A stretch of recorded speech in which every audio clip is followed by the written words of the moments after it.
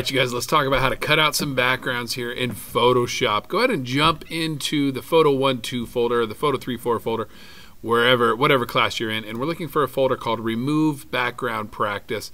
I want you to right-click on that, hit a copy, and then go into your own personal folder, wherever that might be, and we're going to just right-click and choose Paste to paste that folder in there. Once you've done that, you should have these two files in here, a picture of a tiger and a picture of this teenage boy. Then we're going to remove the background from both of these photos. Let's start with the harder one. Let's start with the tiger. So I've got Photoshop open here in the background. All I'm going to do is drag this tiger into Photoshop. You can also go to File, Open, however you want to get there. Get that photo open in Photoshop. All right. We want to start with our Object Selection tool, and that's this tool right here on the toolbar. It's the Object Selection tool. You might be on one of the other ones, so just make sure you're on this one. Keyboard shortcut is W. You can always right-click on it to get it to expand out to see your other options. Let's also come up here to the top of our screen just to make sure we're all working on the same screens. Let's go to Window, Workspace. Make sure you're on Essentials. And if you are, go ahead and hit Reset Essentials, and that's going to reset everything back to default, just in case everything's all messed up.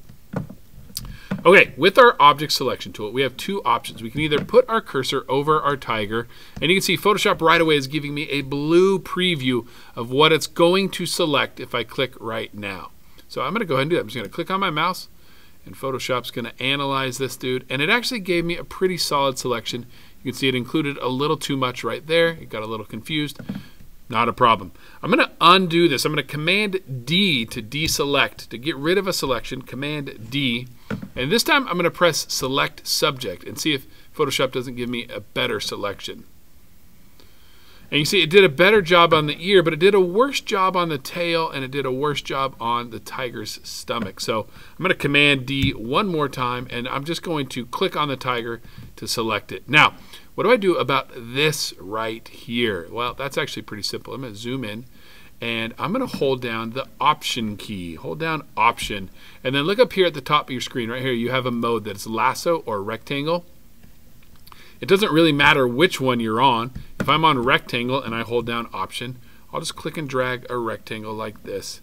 And this is going to tell Photoshop to analyze this area, and if possible, remove any extra selection. So watch this. I let go, and look at that. It analyzed the area. It saw that I probably should have removed that, and it also fixed right there. Look at that. There was before, and here's what that would look like if you were on lasso. So same thing, hold down Option, but with lasso, you just click and draw. Honestly, you guys, sometimes I use rectangle, and sometimes I use lasso. It just kind of depends on which one is better for the photo I'm working on.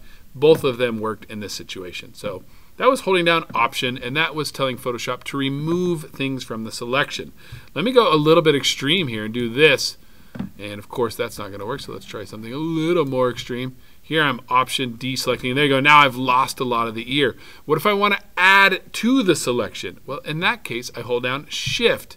See that little plus sign that showed up next to my cursor? And now I'm telling Photoshop, hey, analyze this area right here and consider adding something. And there you go, it added the ear back in there. So I'm just going to zoom in here, and I'm just doing this by scrolling on my mouse. If you haven't set up the fancy settings, you do have to hold down Option and scroll. And I'm just going to pan around. I'm not going to worry about the whiskers right now. I'm holding down the space bar, and that's how I'm just panning around my image. And I'm looking, do I have a good selection everywhere? Do I have a pretty tight selection? Like there's a little spot right there. Like, let's get rid of that. Hold down Option. I'm on lasso, so I'm just going to draw a lasso around it like that. There you go. That cleaned that up a little bit. Let me zoom back out just a touch. And again, just going to continue to scroll around the tiger and see if there's anything I need to fix. We always want to have the best selection possible before we go into Select and Mask. So let me say that again. You want the best selection possible before we go on to our next step. So take the time to make sure you've got a good, clean selection here. And we do. So now let's go up to Select and Mask. This is going to put us into a whole new workspace with all kinds of new options. Let's go over some of them real quick. We have our toolbar over here. We're going to use this brush right here, the Refine Edge brush tool, and then we're also going to use the brush tool. We're not really going to use any other ones. Then along the top, we've got, excuse me, we're not really also going to use either of these buttons as well. We've already done select subject, and refine hair doesn't really work very well, so I'm going to ignore that for now. Then over here on the right hand side, we've got a bunch of options, and we're going to use a handful of these. We're going to use this show edge button. We're going to change the view several times. We're going to adjust the radius, and we're going to come out down here and expand output settings so that we can see these options down here. So those are all of the things we're going to do. Let's start with this one right here, this show edge. Actually, let's start with view. By default, you'll be on onion skin, and this is a good one to be on because it allows you to see your subject and still see your background as well. And you can play around with the transparency here. The higher the transparency is, the less you can see of the subject, or excuse me, the background. The lower the transparency is, the more you can see of the background. By default, it'll be at about 50%. And I like this. This is going to come in handy later on. So let's leave it right around 50% for now. You see, we have several other views. I also really like this one right here, black and white. This gives us a really detailed view. And this shows me that I'm missing part of the tiger right there and right there. And those are things I didn't notice when I was in onion skin. So we'll switch around to a lot of these later on. So just be prepared for that. Okay, let's check show edge. And you can see my whole thing fades out. And show edge is going to show the edge of what Photoshop is going to try to improve. So what I'm going to do is I'm going to come over here and I'm going to grab this radius slider and I'm going to bring this up, and you'll start to see an edge appear.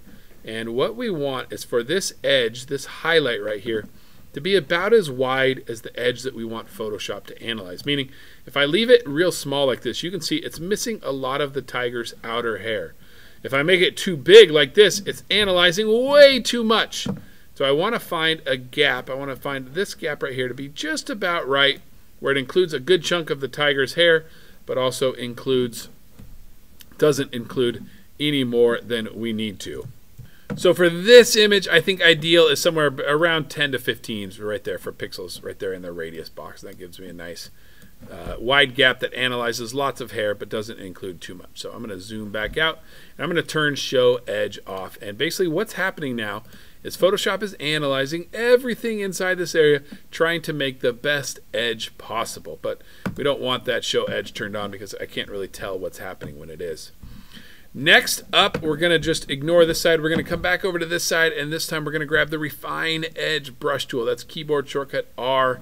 And what we are looking for now is any areas where Photoshop needs a little help, where we can say, hey, you should probably take a closer look at this area. Like all here along his back looks pretty good, but like right here on these back legs, there's a little bit extra that we don't want. So I'm going to come in here, maybe just hit up that area right there. And then, listen, you guys, make this Refine Edge brush as small as it can be. Now, I don't want to see anybody using a big old brush like this to do Refine Edge.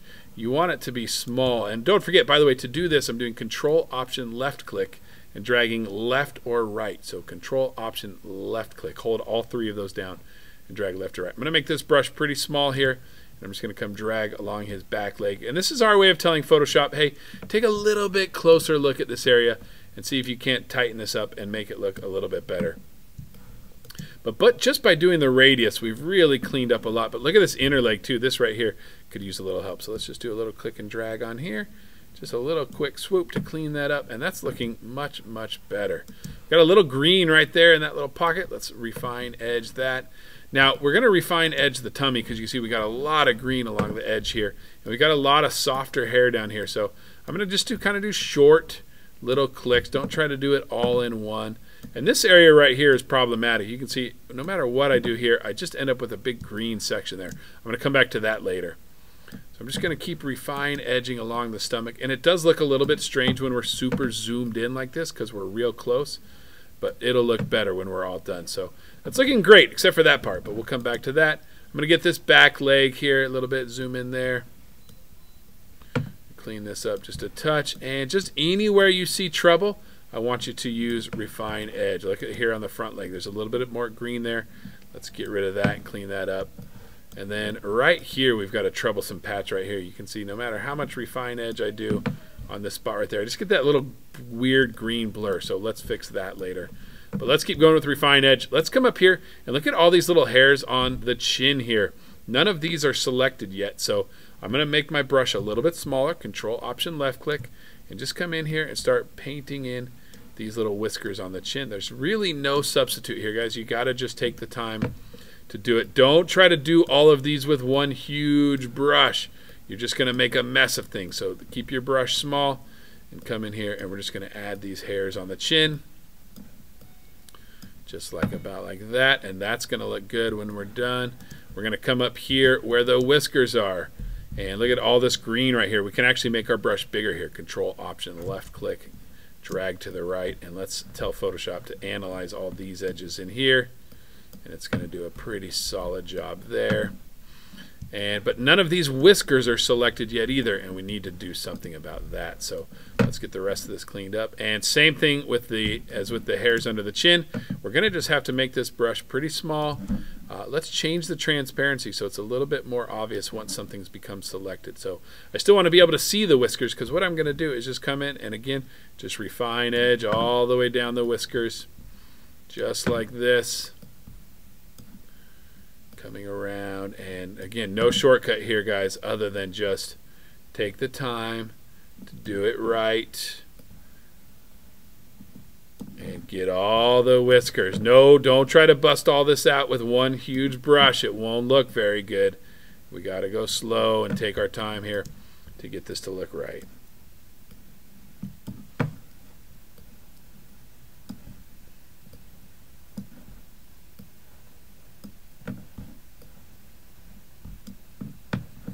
Okay, that's looking pretty good. A little bit of a green tint on those whiskers and down here, but we're going to fix that later. Other than that, you guys, we're looking pretty solid. We got these two troublesome spots right there and right there. Let's fix those. Let me show you how I like to fix that. What I'm going to do is switch to the brush tool. Keyboard shortcut B. It's this tool on the toolbar. And with the brush tool, you can see I've got a plus and a minus right here. Plus lets me add things back in. You see when I paint with plus, it adds things. When I paint with minus, it removes things. So I'm going to just show you that, and then I'm going to Command Z to undo what I just did. And I don't like having to come up here to switch back and forth between these two buttons. So by default, it's on plus, and watch what happens when I hold down the Option key. See, Option, if I'm holding down Option, it temporarily switches to minus, and when I let go of Option, it goes back to plus. So what I'm going to do is hold down Option, and I'm just going to erase this big chunk of extra green there that I don't like. And that obviously doesn't look very good, but at least I got rid of that big chunk of green. Then I'm going to switch back to the Refine Edge tool, keyboard shortcut R, make my brush just a touch bigger, and I'm going to just say, take a closer look at this edge, but don't go so far out that includes that big green spot. So there you go. I got the hair back there, but I lost the big ugly green spot. Let's go back and do the same thing here on the chest here. Switch to the brush tool, keyboard shortcut B, hold down Option to erase. There we go, that gets rid of that. Switch to Refine Edge, let go of Option, switch to Refine Edge, press R on your keyboard, and just paint along right there, and that's going to add that back in and make that look a little bit better. So far, this is looking pretty solid. I'm pretty happy with how this looks. Now what I want to do is I want to come up here to the top of my screen, and I'm going to switch my view from onion skin to black and white. And what this does is gives me a very stark idea of what's been selected and what has not. Anything that's white is selected, anything that's black is not. So I'm just going to grab my brush tool again, keyboard shortcut B, and if there's black on the inside of the tiger, I'm going to paint it, and you can see that's going to turn white. See that? That's nice. So right there, let's get that back to white. And again, I'm just going to kind of scroll through, and like there's a spot that should probably be all white right there.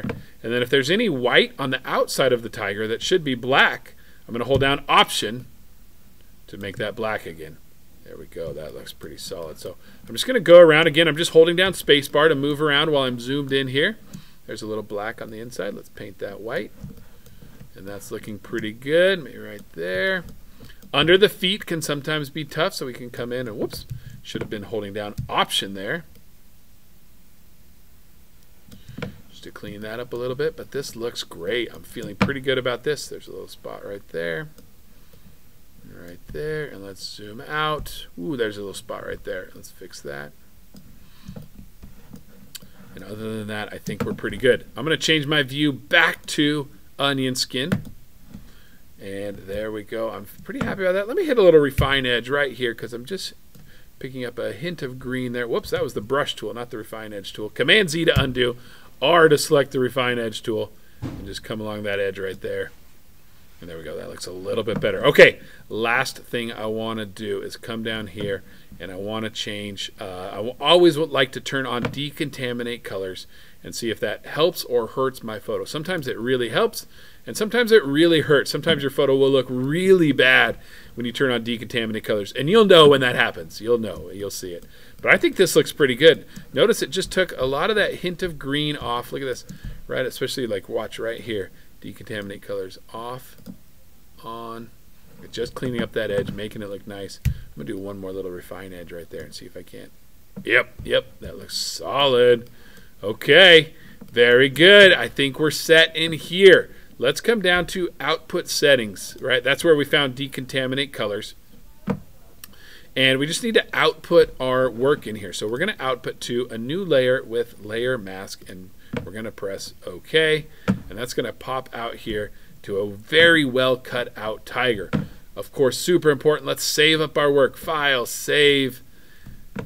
Pick a good spot for this. If you might see something like this when you first hit File, Save, just hit on your computer so we can save it on our computer and not in the cloud. And let's make sure we're saving it in the right spot. We should be here, photography, photo 1, 2, period 1, your folder, move background practice, and let's call this tiger cut out, because we've cut it out, and hit save and hit OK. And there you go, we've cut it out. Let's see, how would we add this tiger to a new photo? So let's say we want to put a new background behind this tiger. So I'm going to go to the internet. Actually, I've already done it. Let's just download a background that you would like to use to put this tiger in. And then once you've downloaded it, let's go into Open. And in your folder, you should have the background that you've downloaded. I did a New York City street. And now I want to get this tiger into this photo. In the past, we've copied and pasted, and that doesn't work as well once you have a layer mask and things like that. So I'm going to just click on this part of my layer, on the layer thumbnail. I'm going to grab my Move tool. Keyboard shortcut is V for this tool right here. And you see when I click and drag, I can move my tiger around. And I'm just going to, holding down the mouse button the entire time, don't let go till I tell you to. I'm going to click and drag this dude up, hold it there until it switches, and then drag it down, still holding the mouse button down, and then let go. Let me show you that one more time. Move tool, click and drag up, hold it here on this tab, drag it down, let go. Now this is obviously too big, so let's do a little Command T. You don't see anything, that's because you got to zoom out. Look, we're so zoomed in, we can't see the box for Command T, so I'm going to zoom out. I'm going to shrink this dude down. Here's a little tip. Hold Option when you shrink this down, and it will resize all four corners like that for you. And let's zoom in and put this guy on the crosswalk. I'm going to rotate it by putting my cursor outside of the free transform box, just like that right there. I'm going to click and drag to rotate this guy. I'm going to shrink him down even more. Put him right here on the crosswalk. Maybe just a little bit smaller. And do I need to rotate anymore? Maybe just a little bit. And there you go. Press Enter or Return. And I can move them around a little bit more as needed. And look at that, we just created a composite with a cutout. And obviously there are more things we could do to make this look better, but I'm really happy with the way this looks for what we've done. So that's it for this video. In the next video, I'll show you how to cut out the picture of the teenage boy. But this video has gone on long enough. Make sure you save your work if you need to, and let me know if you have any questions.